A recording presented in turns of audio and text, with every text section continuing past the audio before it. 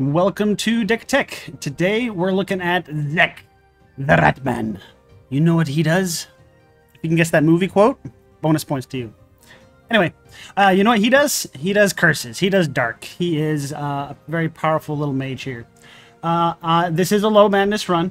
I've just been screwing around with different team comps and ideas and stuff, and trying to get a feel for things so I can make the guide for Zek here. And I come across what appears to be a really good turn. I haven't taken my turn yet. I would like to let you see it. So, we are fighting Blue Dragon, Feyborg.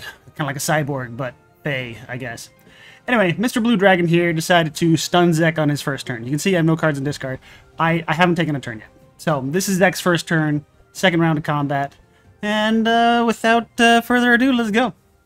So, I gotta draw cards first. Yep. Get some energy. Ooh, what does this do?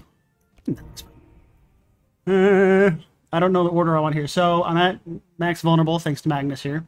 So I don't need this curse of vulnerability. So let's start off with something. He's at 23 stacks. Yeah, let's do this big bad boy right here. See how big this is. Yeah, that looked good. Well, look, Plague Rat. That looks fun. Draw a card. That looks really fun. Oh, I have lots of curses to transfer. Yeah, sure, why not? Bloop. There it is.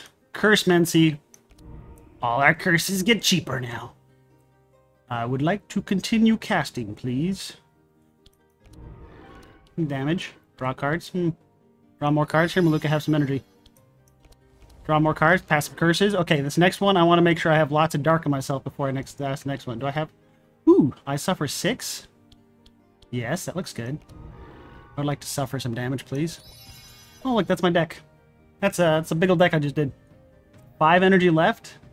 I don't know if I can cast this. This and this and this. I might be able to cast them all. We'll see. It depends on which one of these gets reduced. But, that's another Hex. Curse thing. Plague Rat! I'd like to pass some dark over to you, dude. Double the dark, double the fun. I may have screwed this up. Ideally, I want a whole mess of dark before I do this. But it looks like I can cast one of these and then cast this. He's at 12. So we'll add bloop, 10 more dark. Oh, I did it wrong. Oh, I can't math. Oh well. That seems pretty legit to me. Like I said, I hadn't taken the turn. I didn't know what was going to happen. The idea, though, is that I like this comp with him because what it does is Zek does... Dark does more resist, like lowers the resist of the enemies. So Mr. Feyborg here, minus 37% dark resist. Once we throw some more dark on him, you know, it's just gonna pop. We'll see if I can pop him with Maluka, and then we'll end this over here.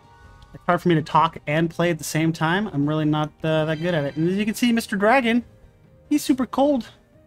He's cold. He's chilly.